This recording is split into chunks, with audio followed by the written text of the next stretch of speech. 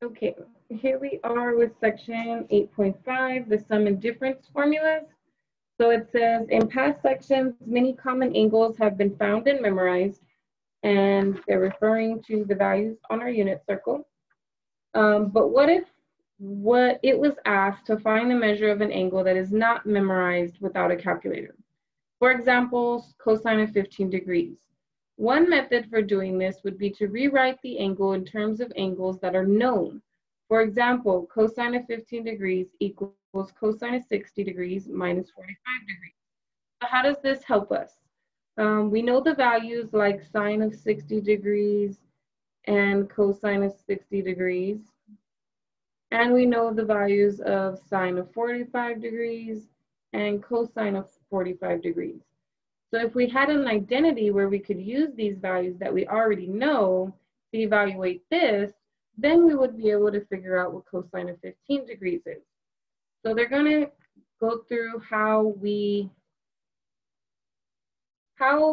these identities were discovered, okay? And so what some mathematician did somewhere at some point in time was they started to look at this image here. And they asked themselves, if I had a large angle like alpha that had a terminal side and this point here with the coordinates cosine alpha, sine alpha, and I had a smaller angle, beta, whose terminal side is this thing and that terminal point is there with the coordinates of cosine beta, sine beta.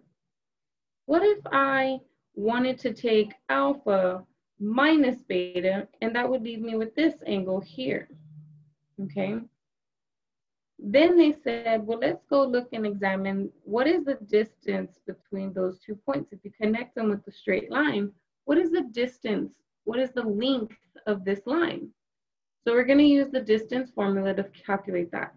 So the second y value, cosine of alpha, minus the first y value, x value, I'm sorry, cosine of beta, plus the second y, sine alpha, minus the first y, sine beta, and squared.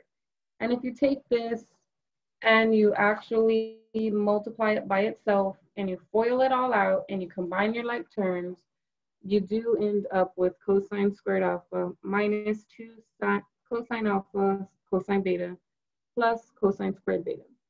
Similarly, if you take this and you multiply it by itself, you FOIL it all out, you combine your like terms, you end up with sine squared alpha minus 2 sine alpha sine beta plus sine squared beta. Then these two guys, cosine squared of an angle plus sine squared of the same angle is 1. And these two guys, cosine squared beta plus sine squared beta equals another 1. And 1 plus 1 is where this 2 came from. And then this term was brought down and this term was brought down. Notice that P1 and P2 is the segment across from the angle alpha minus beta, right? It's the line across from alpha minus beta. If we rotate this angle so that it is in standard position, we obtain the following. So P1 and P2 are going to rotate, excuse me, and P1 will end up landing here on the x-axis, and now P2 is in the standard position for this angle. So then that point the coordinates of that point can actually be written as cosine of alpha minus beta and sine of alpha minus beta. And this point here, being that it's on the unit circle, is 1, 0. So then you want us to find the length of this. Now it's going to be the same measurement as that one. The angle did not change, which means that that length doesn't change, right? If I put let's do this just for purpose, right? So one of my nails, my left nail ends at the silver point of the pin, and then my other nail ends right here at this clip. Now, if I take this triangle and I rotate it, I did not change my angle, which means that my length of this pin does not change, right? My middle finger is still at the same point on the pin, and my index finger is still at the same point near the clip on the pin. So that length is the same, regardless if it's in this position or if it's in this position, the length is still the same. So once I do this, I will be able to say that this length should be equivalent to this length, and then start manipulating the equation from there. So here I'm going to take, this is my second point. So this x value minus this x value, this y value minus that y value. If I FOIL this out, take this whole thing times itself and FOIL it out, I get cosine squared of alpha minus beta minus 2 cosine of alpha minus beta plus 1.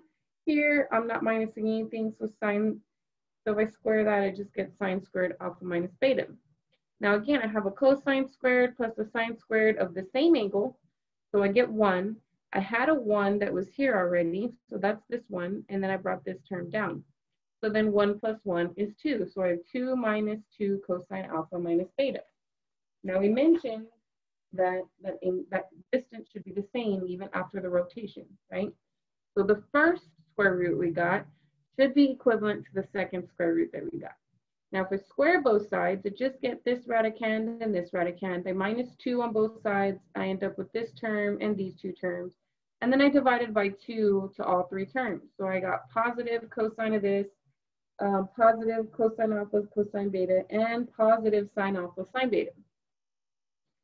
So then we have eventually derived the fact that this is the bottom formula here. So we've derived that formula. We know where it comes from, how it came to be, right? Has to do with the 2 points and the difference of the angle, and then rotating that angle around and finding the length of both of the triangles when it wasn't in standard position and then when it was in standard position. So then now we can use that rule to figure out how to do cosine of alpha plus beta. So you can write a plus as minus a negative, right? Because a double negative is a positive. And so then don't get hung up on alpha and beta. They're just what they call dummy variables. Alpha is just representing the first angle and beta is representing the second angle.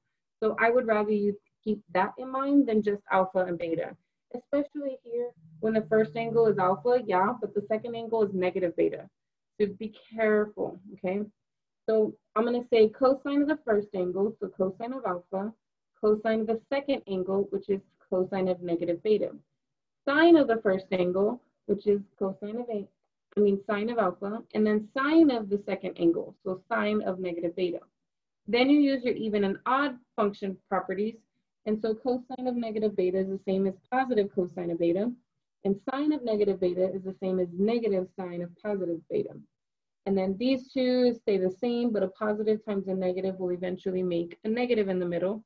And so now we've derived this second formula, okay? And so then that's great. We've gone through all of that on how these came to be, right? So now we know they exist and we know that they're true, but how do we apply them? So going back to our first example, how can you find the exact, or the first thing that they mentioned in this section, right? It wasn't really an example.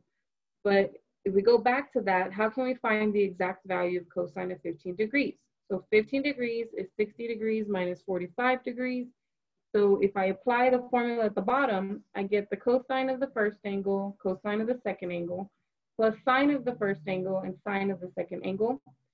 From my unit circle, I know that the cosine of 60 degrees is the x value, which is 1/2.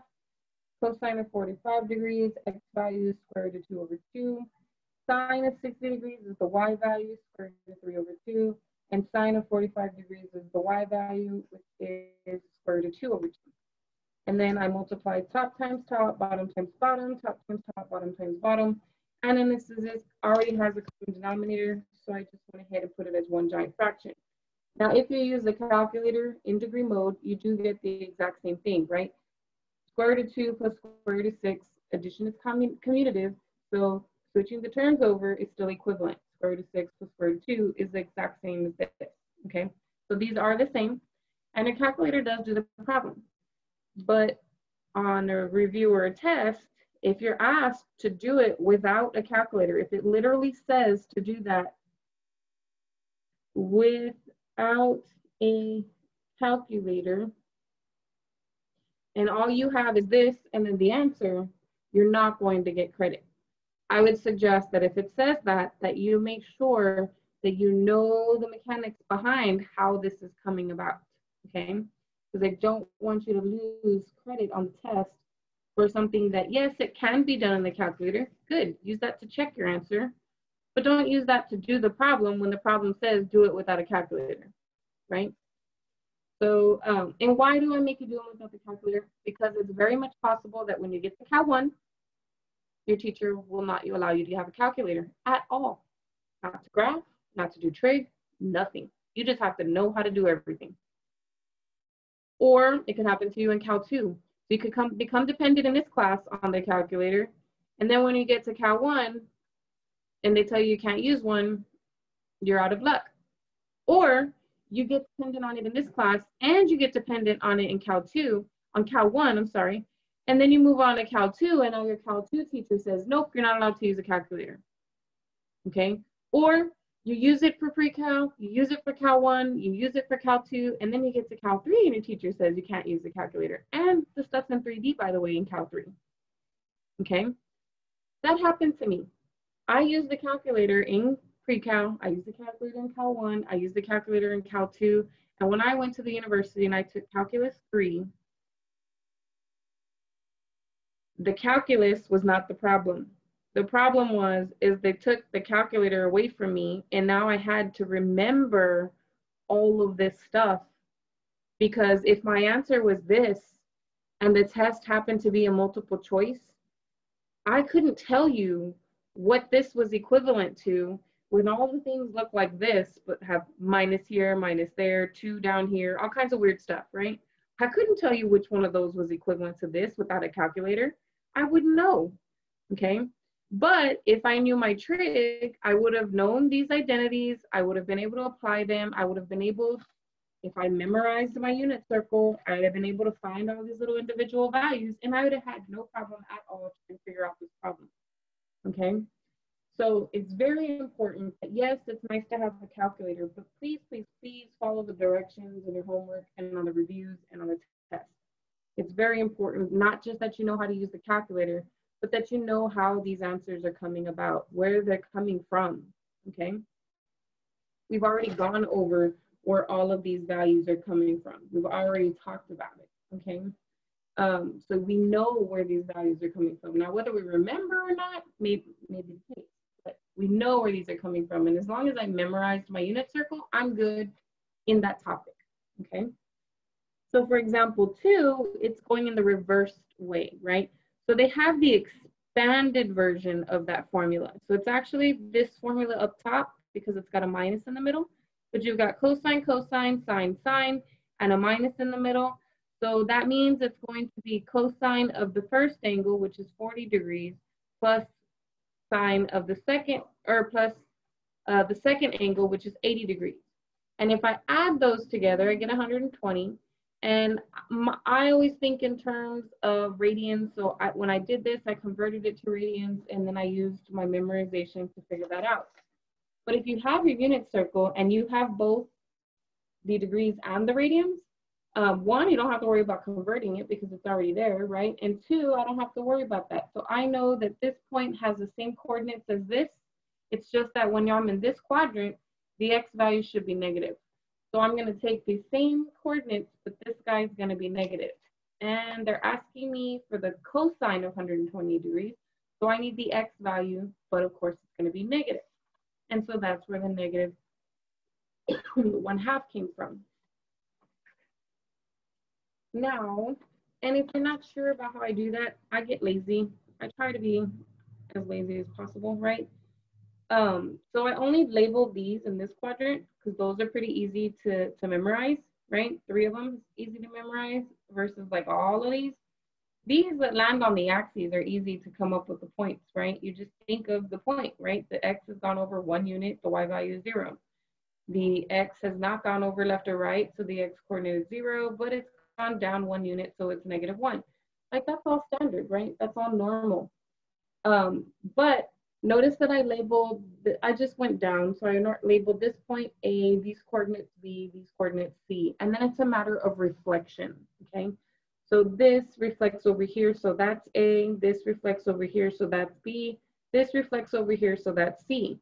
This reflects down, it should be here. This reflects downward, and so that's C, downward, that's B, downward, that's A. It's not really a circle, which is why they're off a little bit, and the symmetry is not exactly there. Mirror it over, it's A, mirror it over, it's B, mirror it over, it's C. Or I could have mirrored them over this way, and then if I go back, I get back to the original, right? But they're just mirrors of each other, okay? And that's how I know to label which one A, which one B, and which one C. So back to our problem. Now we're gonna do example 3. So they're saying, let's go establish some more identities, right? So using that difference formula, or yeah, the difference formula for the angle here, this will become a plus sign, and it's cosine of the first angle, cosine of the second angle, sine of the first angle, sine of the second angle, and cosine of pi over 2 is 0, sine of pi over 2 is 1, 0 times anything is 0, 1 times sine is sine, and 0 plus sine is just sine. So we've established another identity there. I don't think they summarized them for me, but that is an identity. And we have already explored something like that when we were doing the graphs. We know that these are the same just by a pi over 2 shift, right? So we've already established this concept in the past. So now they're saying, let's go develop another one. So for sine, now here what they're doing is they're going to say that this is just some angle and they're going to call it alpha, okay? And so then what I'm really trying to figure out is sine of alpha. Now I already know that sine of any angle is equivalent to cosine of alpha over, pi over 2 minus that angle. So this sine of alpha should be equivalent to cosine of pi over 2 minus alpha from the previous example, example 3. Then if I fill in what alpha represented, alpha was the angle pi over 2 minus theta. So if I subtract pi over 2 minus theta, that's pi over 2 minus pi over 2, which cancels, and negative theta is a positive theta. And so now I have another identity that I can use. Now let's use this information to go figure out sine of alpha plus sine of theta. So I want to figure out sine of alpha minus beta, a formula for that. So I'm going to let alpha plus beta equal theta, okay? And so then from this up here, or from example 3 actually, we know that sine of alpha equals cosine of alpha over 2 minus that angle. We know that this theta is alpha plus beta. We know that theta is the same theta, so it's alpha plus beta as well. And then we distribute this minus sign and we regroup. So pi over 2 minus alpha is grouped together here, and then minus beta is written down over here. And so then if I use the cosine formula, the difference of cosine formula, it's cosine of the first angle, cosine of the second angle, plus sine of the first angle, sine of the second angle. And then remember that we had that formula that said cosine of pi over 2 minus alpha is the same as sine of alpha, and sine of pi over 2 minus alpha, right? Sine of pi over 2 minus alpha is equal to cosine of alpha. So we're putting that in there right now. And then this one stays the same and that one stays the same. And so now we have established an identity for that particular sine of sine beta. So now we have that formula. So now we're going to use that one to come up with a formula for sine of alpha minus beta, similarly to how we did one for using cosine of alpha minus beta to find one for cosine of alpha plus beta. So we remember that subtraction is the same as plus a negative. And so then if I apply the rule that we just established, so sine of alpha plus beta is sine alpha, cosine beta, cosine alpha, sine beta. Put them all in there, first angle, second angle, second angle. Then use your odd and even identities. So cosine of negative beta is cosine of beta. Cosine of negative beta is, sine of negative beta is negative sine of beta. And then these multiplied together stay the same, but a positive times a negative will make negative of this value. And so now you have another formula for the difference of signs. So now we've established this one first and then this one. Now, for me personally, I wrote this on the side because this is how I remember it. I don't remember sine, cosine, cosine, sine. I remember sine, cosine, sine, cosine. And then just whatever order they are here, that's the order I put them in there. And then for the other ones, I switch, right? Because I already have sine of alpha over here, so I need sine of beta over there. I already have cosine of beta on this side, so I need cosine of alpha over there. That's just me, how I memorize it. But I think after a couple problems, I just try to stick to the formula so that you're using the formulas. But these are equivalent, right?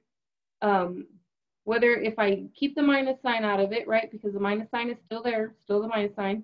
Cosine of alpha, cosine of beta, times sine of beta, times sine of beta, right? So this is commutative property of multiplication. It is the same.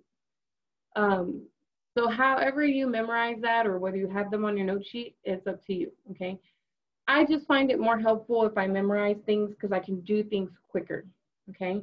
But if you're not memorizing and you're just using the formulas, then be sure to have all of those formulas on your note sheet so that you can use them when you take the test. Because if you come up with a problem that requires that formula and you don't have it memorized, you won't even be able to complete the problem, right? So it's very helpful if you either memorize them or have them handy as you go through the review and the test. Okay, so here we have this problem here. Now, before I go into that problem, I want to talk about something. I did it a couple of ways, but there's actually a couple more ways that it could have been done. There's a lot of ways it could have been done, and I'm not going to spend all that time trying to go through every single one, okay? I just want you, I did two of them so that you could see that it's the same, but understand there are more than two options, okay?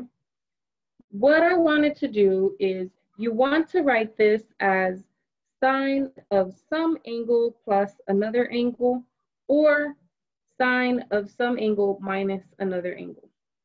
Now, I also wanted to do both, plus or minus, so that you could see you'll get the same thing. But even if I come up with a different pair here, as long as it equals 19 pi over 12, it still should come up with the same answer.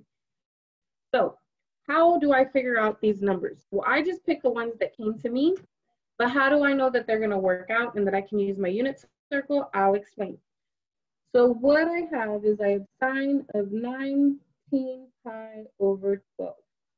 The first thing I probably would have tried to do is sine of 18 pi over 12 plus pi over 12.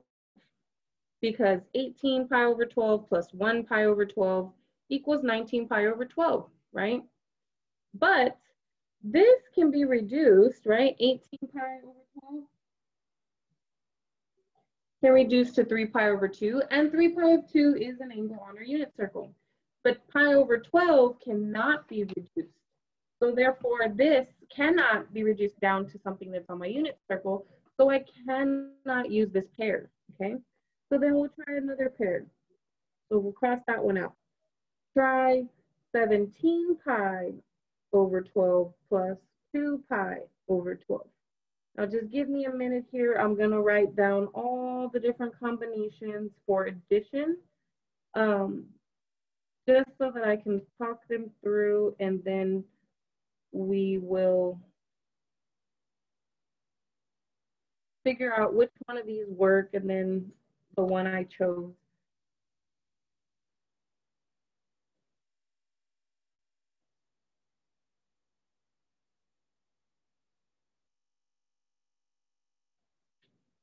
So just bear with me.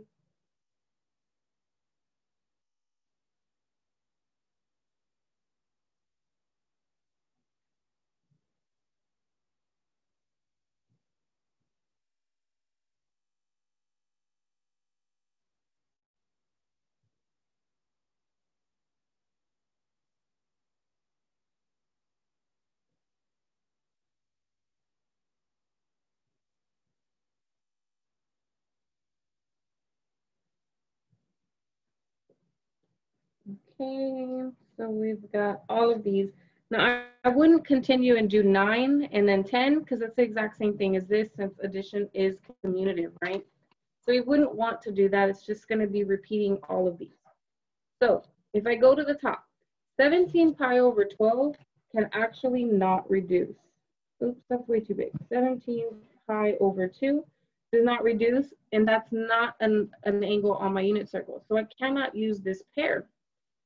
16 pi over 2 does reduce to 8 pi, and 8 pi is 16 over 12. What am I doing?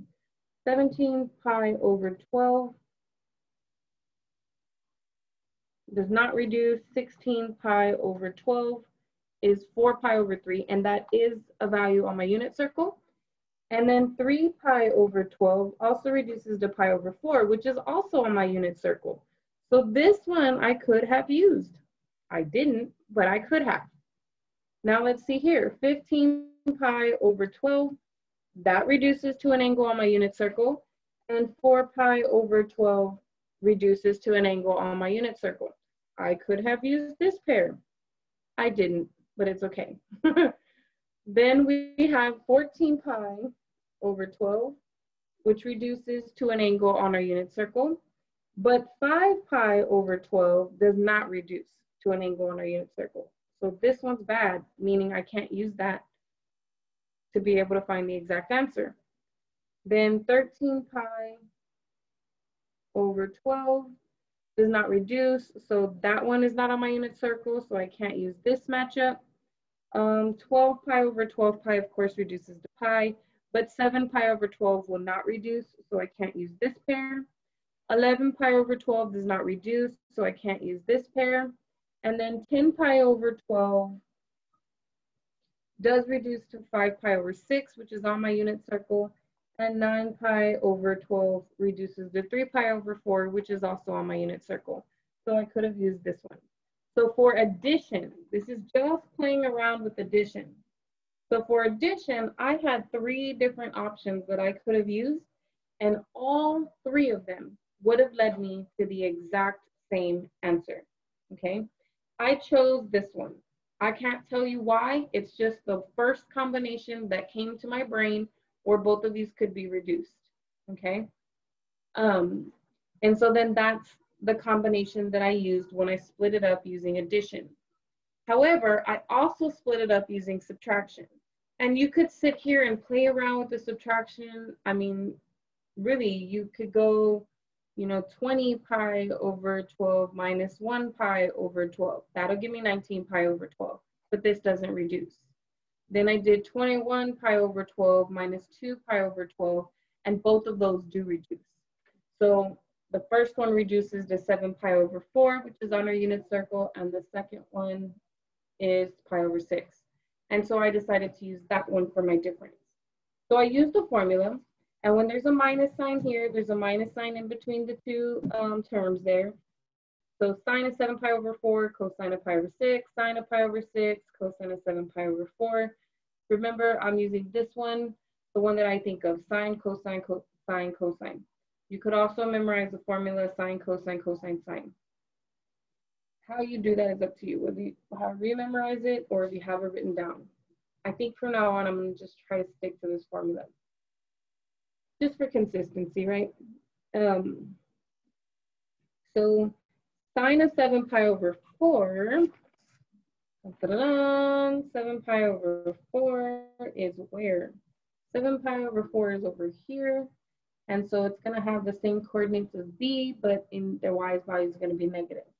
So that means sine will be a negative square root of 2 over 2, and cosine will be a positive square root of 2 over 2. Then pi over 6, they're both positive for pi over 6. So cosine is square root of 3 over 2, and sine is 1/2. Then I multiply top times top, got this, bottom times bottom, got that, top times top, got this, bottom times bottom, got that. They have a common denominator, so I put them together and make one fraction, okay? Then for the same thing for my combination when I did addition. So I reduced this down to 3 pi over 4, reduced this down to 5 pi over 6, and then did sine, cosine, sine, cosine, first angle, second angle, first angle. And then This value is square root of 2 over 2. This value is negative square root of 3 over 2. This value is 1/2. This value is negative square root of 2 over 2. Multiply those guys together. Notice that the negative is on the wrong person, but it doesn't matter because when I multiply them, I get negative square root of 6 just the same. Here, this is a plus sign because these were addition, and now the negative's over there. But again, I have to multiply them together, so I still get a negative just the same. And so then I end up with the exact same answer as my final result. And if you would have done the other situations, if you would have done this situation or this situation, I'll tell you exactly what's going to happen. What's going to happen is that in one of them, this guy's going to be negative and this guy's going to be positive, but it'll still get you here. And in the other situation, this guy's going to be negative and that guy's going to be positive, but you'll still get to the same answer, okay? And so, I mean, you can try them on your own, do it, and show that, right? Just so that you prove it to yourself, yeah, that what she's saying is true, okay? But that's what's gonna happen, and that's why all of those give us the same result, okay? So now we're gonna move on to example 5, where it says, they give us 2 values, and then they start to ask us for these values, okay? So they give me sine of alpha is 3 over 5. I know that's opposite over hypotenuse. And they tell me which quadrant alpha lives in. Alpha is between pi over 2 and pi, which means this is pi over 2, this is pi. So that point is in this quadrant somewhere. And I went ahead and labeled it. Opposite is 3, hypotenuse is 5. I did the quadratic or the Pythagorean theorem to figure out the x value. And because I'm in this quadrant, that x value should be negative. Then I did the same thing for b, but I keep them separate, okay? So for sine of b equal to negative 1 over square root of 5, or negative square root of 5 over 5, I used this one before it was rationalized for the triangle, but I use this one whenever I'm asked to find sine of beta. I just plug in the rationalized one, okay? So let's look at that one. So sine is again opposite over a hypotenuse, and this time beta is between 3 pi over 2 and 2 pi, which means it's in this quadrant. There's the point. So the opposite is negative 1, the radius is square, or the hypotenuse is square root of 5. I did the Pythagorean theorem, figured out the x value was 2, and over here the x value is positive. So let's go look at this triangle and find cosine of alpha. Remember, cosine of alpha is adjacent over hypotenuse. So the adjacent is negative 4 and hypotenuse is 5. Here again, this is the adjacent over the hypotenuse. So we're talking about the 2 over the square root of 5. And if I rationalize that, I get 2 square root of 5 over 5. So then now we're going to use our formulas to find this. So cosine of alpha plus beta, if I apply the formula, I get this expression. And then cosine of alpha is negative 4/5. Cosine of beta is 2 square root of 5 over 5. Sine of alpha is 3/5. And sine of beta is negative square root of 5 over 5. Those were given to me, right? So then I multiply top times top, I get this, top times top, I get positive 3 square root of 5, and then I combine the like terms, I get negative 5 square root of 5 over 25. The 5 and the 25 reduce, so I get negative 1 square root of 5 over 5. Over here, I apply this formula, and I use the formula as is, alpha, alpha, beta, beta, sine, cosine, cosine, sine.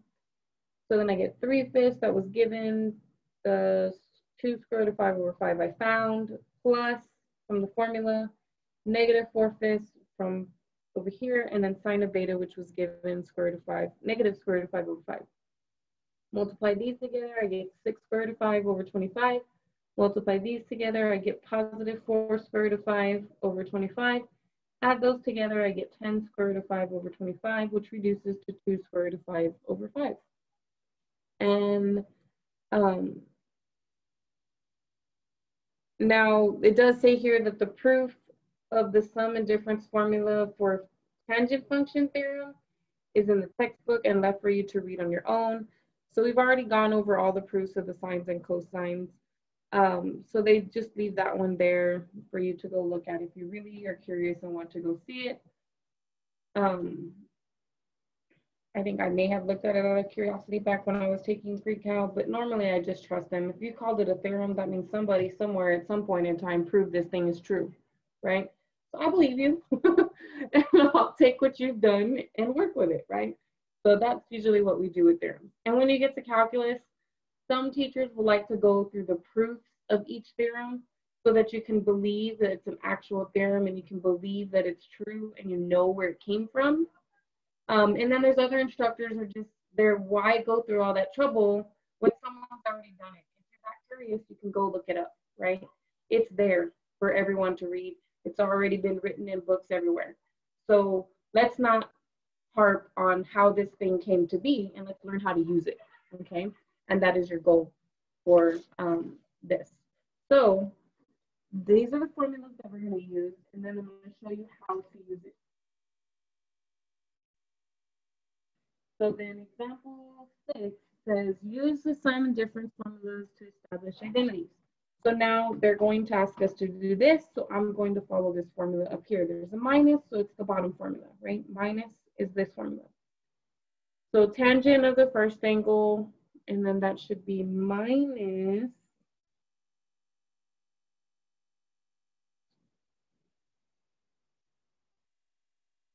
tangent of the second angle, and then over tangent, or 1 plus tangent of the first angle, tangent of the second angle. So then over here, we have tangent of pi over 2 is 0, minus tangent, and then 1 plus 0 times tangent. And 0 times tangent is just 0, so the denominator is just 1. And here, 0 minus tangent is negative tangent. And so we have negative tangent in the numerator. Negative tangent over 1 is negative tangent. And so we've proved another identity, that tangent of 2 pi minus theta is equal to negative tangent theta. So let's see, what else kind of problems do they have us do in this section? So now this example says, use the sum and difference formulas involving inverse trigonomic functions. So find the exact value of cosine, sine inverse of 2/3 plus tan inverse of negative 3/4. Okay, so I'm gonna have to have two triangles again because these are two different angles and I don't know where they are, okay? So remember, when you're given the expression like this, you have to consider the domain, the restricted domain of sine when you're given this. If I was asked this, sine of theta equals 2/3. If I'm asked this specifically, like this is literally what I have on my paper, then I can look at the whole unit circle. But when I'm given sine inverse, I don't have that choice. I have to stick with the restricted, because we're talking about inverse functions. So I have to stick with the restricted domain of sine, okay? Because the restricted domain of sine is what allows me to even have an inverse in the first place, right? Because it has to be 1-to-1. So because this is specifically given to us, I can only consider where the domain of sine is, which is over here, the restricted domain of sine. So over here, in order for me to get this, remember that this is the opposite over the hypotenuse. Hypotenuse is always going to be positive because it's a distance, right? But then if 2/3 is positive, that means that my opposite sign should be positive. And if it's positive, remember your sign is also, instead of looking at it as opposite over hypotenuse, you can also look at it as y over r, right? And so then your y value would have to be positive, which means I would be talking about a point up here in the first quadrant, because down here in the second quadrant, the y values are negative. So then we use the Pythagorean theorem to figure out the missing side, and because it's positive x on this side, it stays positive square root of 5. And I already know that sine of alpha is 2/3, right? Just by rewriting this, if I rewrite this, it's sine of alpha is 2/3. And I know that I can use this table to figure out cosine of alpha. Cosine is adjacent over hypotenuse, so I get square root of 5 over 3. Now for the tangent, it's different, right?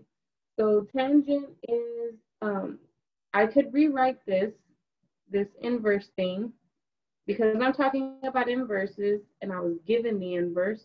I'm restricted to the restricted domain of tangent, which happens to be the same as the restricted domain of sine. So I can rewrite this as tangent of some angle. I'm calling it beta, just to be consistent with the alpha and beta of the formulas. I can say tangent of beta is equal to -3/4. But I know that that's going to be the opposite over adjacent. Now, if you're looking at this quadrant here, the x value is positive no matter which quadrant you're looking at. So remember that tangent can also be expressed as y over x. And the x must be positive in this restricted domain, which means it's the y value that's going to end up being negative to make this -3/4. So that means that my point will be down here in quadrant 4. And so the x value, the x distance is 4, the y distance is -3. Use your Pythagorean theorem to figure out the radius. And then now you can start doing these values. So remember, sine is going to be the opposite over the hypotenuse, and then cosine is going to be the adjacent over the hypotenuse. And so I have that value there. And so then they say, use this information to figure out that, right? So the first thing I do is I change this into the formula. So I use the formula over here. Cosine of alpha plus beta is this formula. And so I'm literally just filling it in. So cosine of alpha is square root of 5 over 3. Cosine of beta is 4/5 minus sign, sine of alpha, which is 2 over 3. And then sine of beta, which is -3 over 5.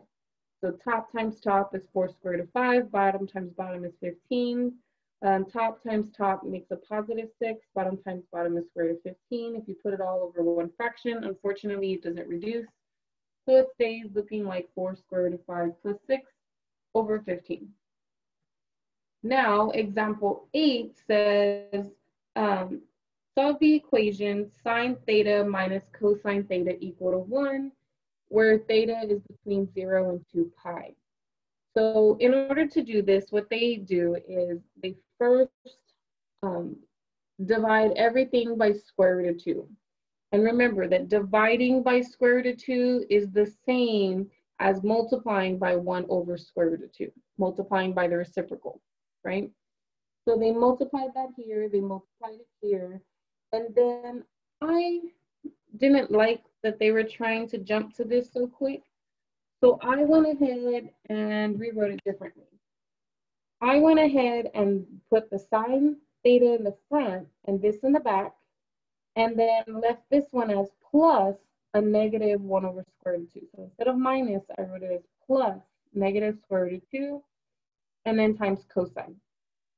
So that I have sine of an angle, cosine of some other angle, sine of that other angle, times cosine of theta. And then what I had to do is I had to go figure out what angle fits this criteria, right? What angle has a cosine of 1 over square root of 2? And if I rationalize that, that's square root of 2 over 2. Or a sine of -1 over square root of 2. Again, this rationalized is -square root of 2 over 2. And I found out on my unit circle that is going to be, I need a positive cosine and a negative sine. Positive cosine, negative sine. And so that's going to be this guy, because this is the one that has a square root of 2 over 2's. So it's got to be 7 pi over 4. So then once I know what that angle is, so I went ahead and rationalized that, and then figured out the angles. Now I know that this is cosine of 7 pi over 4, and this thing is sine of 7 pi over 4.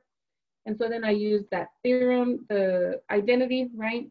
So this becomes sine of the first angle plus the second angle. And then on this side, I rationalize that one too. And so it just keeps coming down.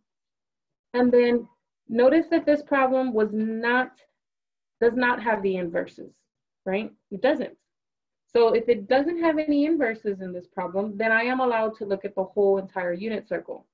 So where the sign equal negative square root of 2? That's where is the y value equal to negative 2 over 2? Well, that happens here and here when the y value is negative 2 over 2. Negative square root of 2 over 2 on the unit circle. So that means this angle is either going to equal 5 pi over 4 plus 2 pi k, or it's going to equal 7 pi over 4 plus 2 pi k. But I want to know what theta is. So I went ahead and took the 5 pi over 4 and subtracted 7 pi over 4, but this plus 2k is still there. 7 pi over 4 minus 7 pi over 4, but the plus 2 pi k is still there. So when I do this subtraction, I get negative 2 pi over 4. This comes down, my comma comes down. This subtraction is 0, and this comes down. So then I reduce this, I get negative pi over 2 plus 2 pi k, and then that's just 2 pi k. So then I started plugging in some values. This is negative, so I had a hunch that plugging in 1, or plugging in 0, I should say.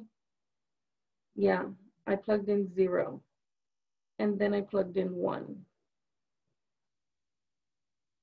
So when you plug in 0, you're not really going to be adding anything because this will be 0. So you get negative pi over 2. And if I plug in 0 here, this is going to become 0, which is there.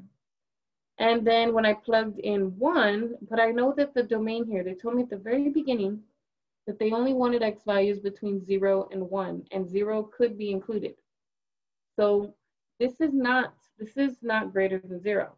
So I crossed that one out because that's not a possible answer. But 0 is a possible answer because of the bar, the equal bar. So I tried k equal to 1. I added 2 pi. So when I took negative pi over 2 and I added 1 multiple pi over 2 pi, I ended up with 3 pi over 2. And that is in the interval. And when I plug in 1 here, here, it just gets 2 pi. But that is not included in the interval.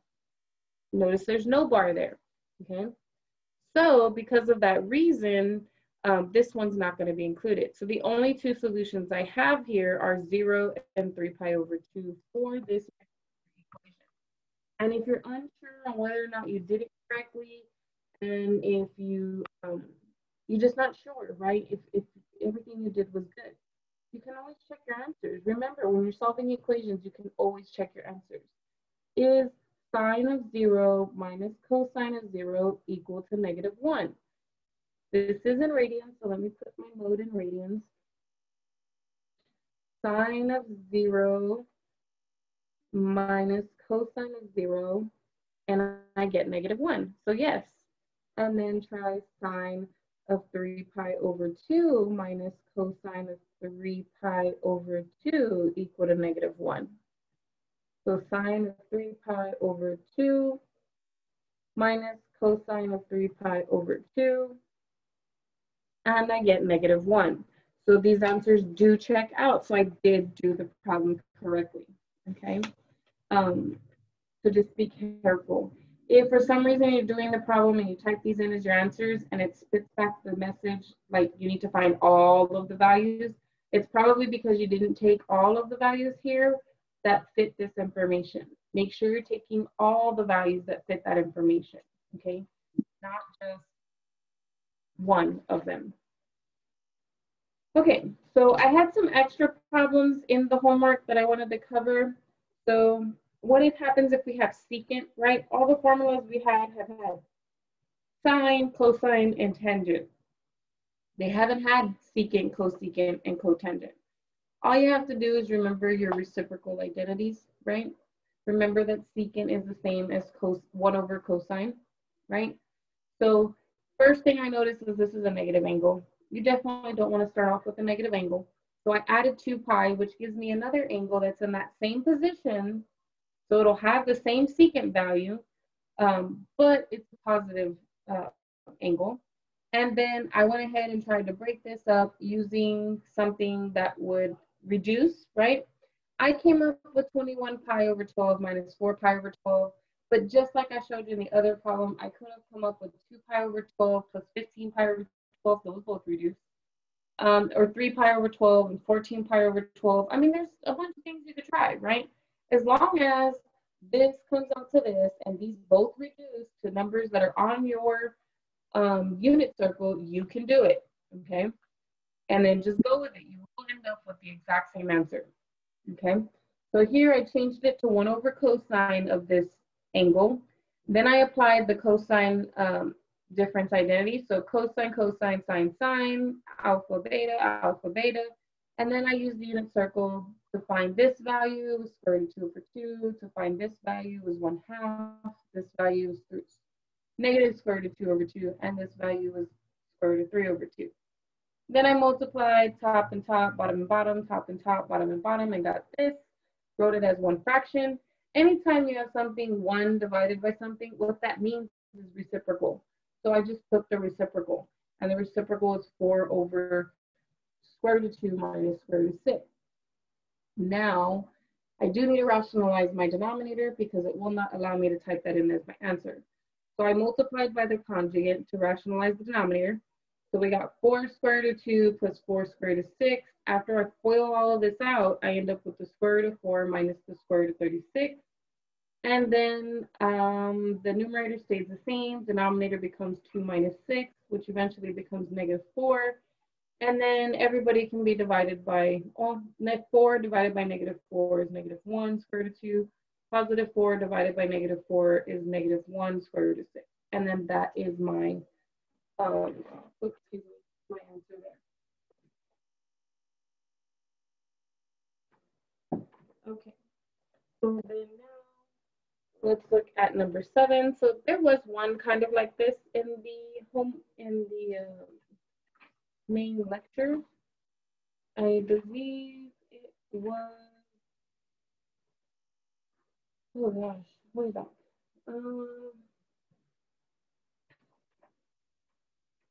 It was like this one, where you had it expanded, right? And then you had to go backwards. The only thing difference here is a sine, cosine, cosine, sine. So you have to recognize that when it's not cosine, cosine, it's sine, cosine, but that's going to be the sign of identity. And then for the sines, whatever symbol is in here is the same symbol as in there. So alpha and then beta. And if I add those angles together, I get 90 degrees. And sine of 90 degrees is on the unit circle, 90 degrees. The y value is 1. And so we just get 1 there. Now for number 15, this one, we've gone over one kind of like this. I just wanted you to know that they could change it up on you, okay? They might not have 2 inverse functions. They might just have the other angle just explicitly given to you. It makes half the work not as long, right? So I went ahead and I applied the formula. Now let me make sure, because I noticed that I tend to get my signs mixed up. I always have to go back and check.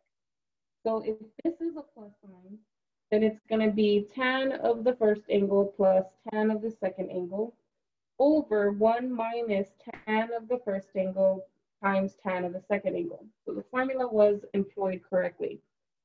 Now, I can do tan of pi over 3. That's sine over cosine. So this value over this value is basically the 2's are going to cancel and you're going to end up with square root of 3 over 1, which is square root of 3. So I know the tan of pi over 3. These guys are going to be square root of 3's. The issue is trying to come up with tan of sine inverse of 4/5. So we do have to go build our triangle. Now, when it says sine inverse, I need to think of the restricted domain for sine, which is quadrant 1 and quadrant 4. Now, because it's this, sine alpha is 4/5. That's the opposite over the hypotenuse. Hypotenuse is always positive, and because this fraction is positive, it means that the opposite sign is also positive. You can also think of this as y over r as well, right? So the y value will be positive 4. The radius is going to be a positive 5. I did the Pythagorean theorem to figure out that the x value will be 3. And in this quadrant, that x value is positive as well. So then how do I find the tangent? The tangent is going to be the opposite over the hypotenuse, opposite over adjacent. So the opposite is 4 and the adjacent is 3. So now I know what tan of that is. So I know this whole entire quantity is nothing more than just 4 over 3. So I've got 4 over 3 plus the square root of 3, and then 1 minus 4 over 3 times the square root of 3. And so then I went ahead and I noticed that I had complex fractions, so I went ahead and multiplied every single term by the common denominator. And the common denominator for all 4 of those terms is 3. So I multiplied this by 3, the 3's canceled, giving me 4. I multiplied this term by 3, giving me 3 square root of 3. The 1 by 3, giving me a 3, and then this term by 3 cancels, leaves me with minus 4 square root of 3. This is not a rationalized denominator. So I need to rationalize it by multiplying by the conjugate, 3 plus 4 square root of 3. So then I FOIL the numerator out, I FOIL the denominator out, and I end up with 12, and these two are like terms, 25 square root of 3, 12 times square root of 9 is 3. Combine the like, or actually I multiplied those together first, and then I combined the like terms and got 48, plus the radical part, 25 square root of 3. In the denominator, I FOILed this out. The middle terms actually cancel here. So I end up with 9 minus 16 square root of 9, which is 16 times 3, which is 9 minus 48, which gives me negative 39. Now, the computer did accept this. If it didn't, I would have put the negative in the very front. Since it's only got one term downstairs, I can put that negative in the very front. So if it didn't like this, I would have just typed in this, but they are equivalent. Okay, so now, trying to get my papers in order. Now we're gonna go over another problem. It's another one of those solving the equation problems. And so they give me the domain of the solution. So here I have sine theta minus square root of 3 cosine theta equal to 1. So then for in this case, I know that on my unit circle, I have square root of 3 over 2, right? It's the only place I have square root of 3. So what I did was I divide every term by 2 so that I could see that square root of 3 over 2. So then I split this and I wrote it as 1/2 times sine and minus square root of 3 over 2 times cosine, and then still equal to the 1/2 on this side. Then I rewrote this, instead of minus square root of 3 over 2, I wrote it as plus a negative square root of 3 over 2 times cosine. And so then I rearranged these in the same step, though I also swapped those around so that I have sine, cosine, and then it should be cosine sine, actually. So I should have switched these around too when I did this. So I should have swapped these as well.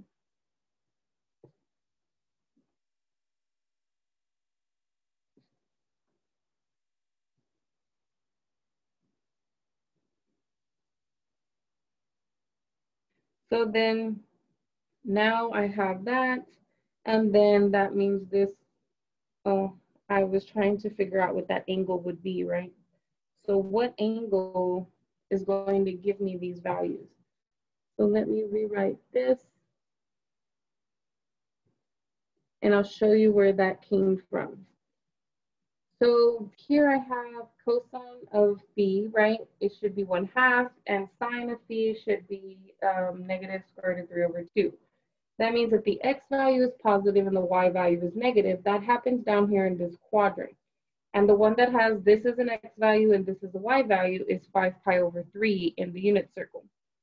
So that angle has got to be 5 pi over 3. So I just replaced it with the angle that it needs to be, and that it is. So then I use the formula there, and I rewrite this as sine theta plus 5 pi over 3. So then now I'm trying to find the sine of this weird angle equals pi over 2, 1 over 2, I'm sorry. So where does that happen? Sine is the y value. So where is the y value positive? It's here and here. And for what angles does the y value equal 1/2 on the unit circle? Well, on the unit circle, the guy with the 1/2 y value is pi over 6, and then also 5 pi over 6. So those are going to be my two responses. This weird angle is got to equal pi over 6 or a 2 pi multiple, or 5 pi over 6 and a 2 pi multiple. But then I need to figure out what theta is, so I subtracted 5 pi over 3 from both of those responses, and I ended up with negative 3 pi over 2, of course, plus this 2 pi k.